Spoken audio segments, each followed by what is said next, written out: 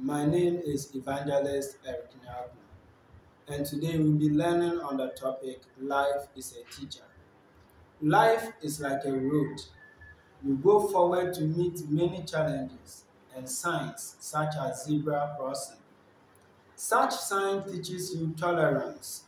When you meet such sign, you will get to meet people beside the roads trying to cross to the other. You then stop for them to cross.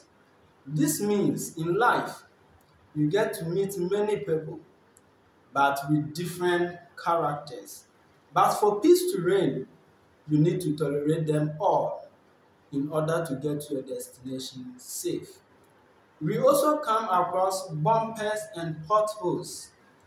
Such sign teaches you patience and endurance. You go a very far way to meet bumpers and potholes on roads. But with the slowdown of speed, it is assured that you will get to your destination safe. This means in life, you get to meet many challenges, but with patience and endurance, you will conquer them all. For peace to reign, endure it, and you will get to your destination safe. We also come across bribery and corruption. Such sign teaches you sacrifices and connections in life. Sometimes in life, you need to sacrifice some things, such as what to eat, what to drink, or even sometimes what you have lived for in order to obtain greater ones.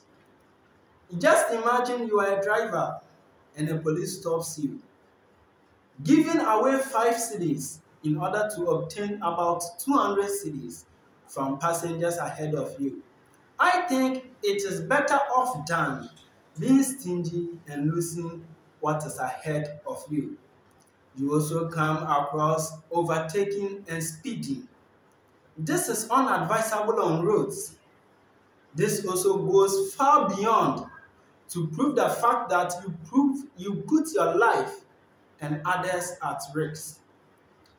People go beyond the imaginable and sell their souls to the devil due to how impatient they are with God.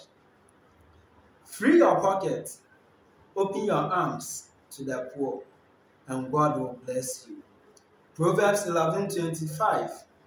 Nhyira kra bɛdɔre sradeɛ, na nea ɔma ebinom mee no, ɔno nso ɛbɛmee. Amen.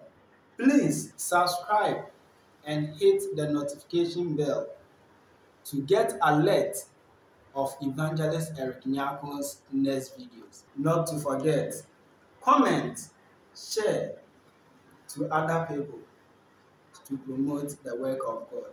Thank you.